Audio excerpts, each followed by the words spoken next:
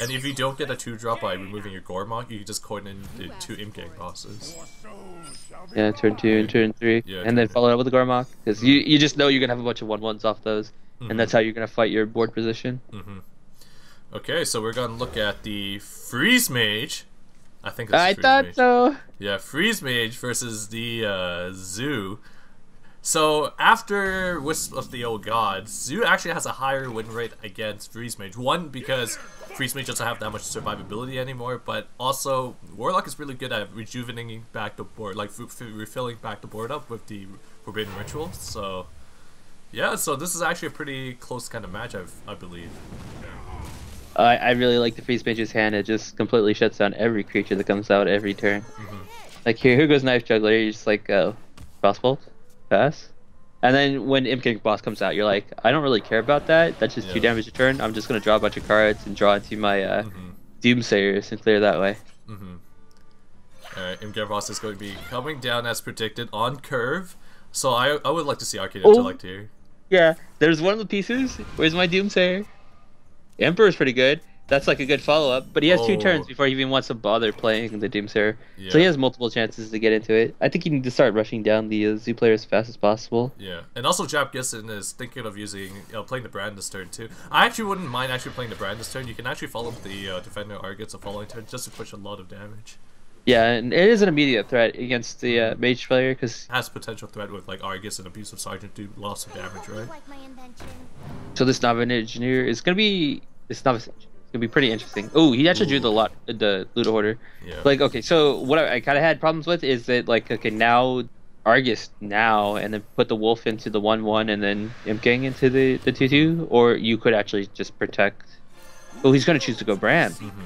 So he's gonna give that window where he could actually use the lose the Dire Wolf Alpha to hero power. It does. Yeah. I don't see an Ice Block, or I would have developed that first, but Ice Bear is definitely not bad. Well, Ice Bear this turn, yeah, it doesn't just heal you for 8, it allows you to kill off the 2/1, which was basically dealing 4 damage, not just the 2 damage, because it pumped the 2 other creatures. So you're not just gaining 8, you're also preventing 4, so you just saved yourself 12 points of damage next turn, or over the next few turns. Alright, we are seeing the Argus coming down. So this is gonna play a little bit around Flame Strike, but definitely not too much. But at least the Brand lives, right? So I'm not even sure that deck runs. Oh, Flame Strike! It doesn't run Flame Strike. They don't always run Flame Strike anymore. Interesting. So I guess they rely on something like double. That try to win the game off of like Evolve Bolt, which is just give you 2 extra spell power.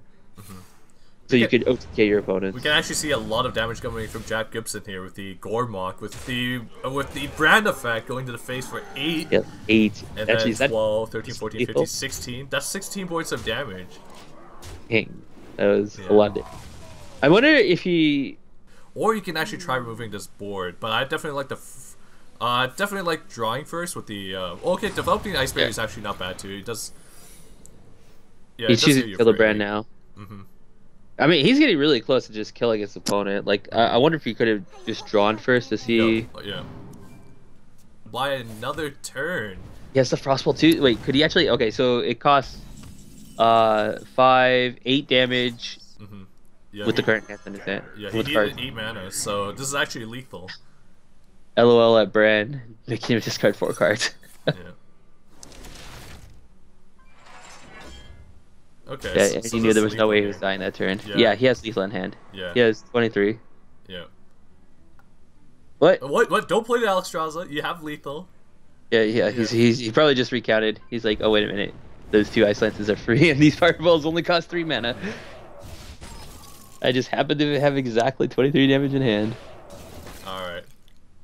Freeze Mage making a pretty good comeback. Like, although it's not as strong as before, but definitely showing its power and still being played viably. Like, I would probably only play this kind of deck in like a Conquest of Ban format just so I can remove the classes that are bad.